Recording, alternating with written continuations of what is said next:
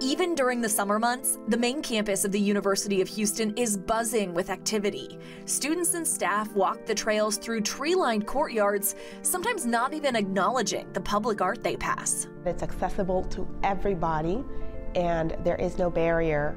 The newest installation is going in here, adding to what started in 1969 when U of H became the first state agency with a public art collection.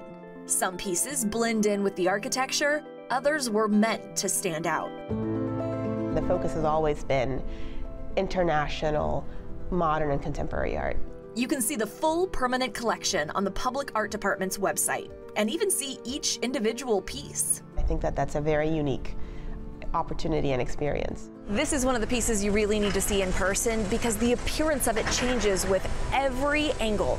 People who travel from all over the world to come and see it, and it's beautiful. It's one of my favorite pieces. Other highlights include The Angel's Key by Texas artist Dorothy Hood. She was really at the forefront of American modernism.